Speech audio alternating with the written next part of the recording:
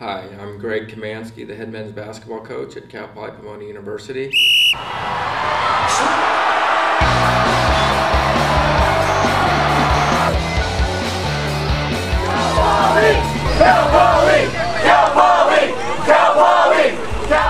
I've been here, we've made the national tournament 9 out of 15 years.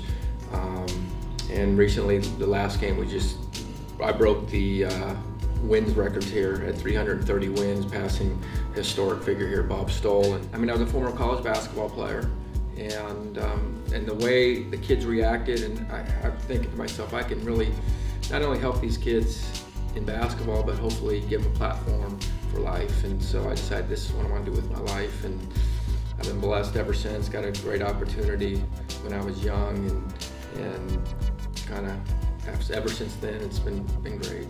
This is a high-level basketball program where we recruit specific student athletes to represent us. You know, if you looked at the program before we got here, they made the NCAA tournament 3 times in 54 years.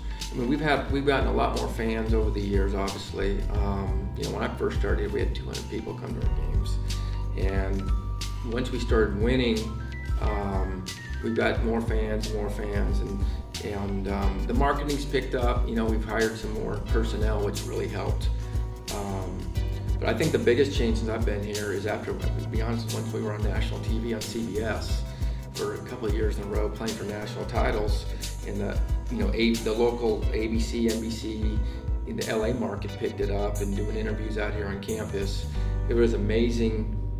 But yeah, so our fan base has grown, and it's been primarily more of the students. You know, we've gotten some local community people, but I mean, that's something that definitely, you know, we would love to try to aim a lot higher, getting people in the local community like Pomona involved and coming to our games, because it's a great event here. We've got a high-level athletic program here that, and we're right down, you know, we're right next door to Pomona. We're in Pomona, you know what I mean? And I think that's something that can be improved. You know, we'd be appreciative, and I think hopefully the local community can embrace us and feel part of our campus.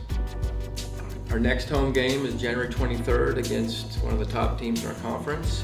It should be an exciting game. You know, we'd love to have the local community in Pomona come out and be Pomona proud, and you know, support your local college, and it'd be awesome to have, you know, Pomona community come out and support our teams. We have a number of home games left against some high-level competition, and we're making our push towards March Madness.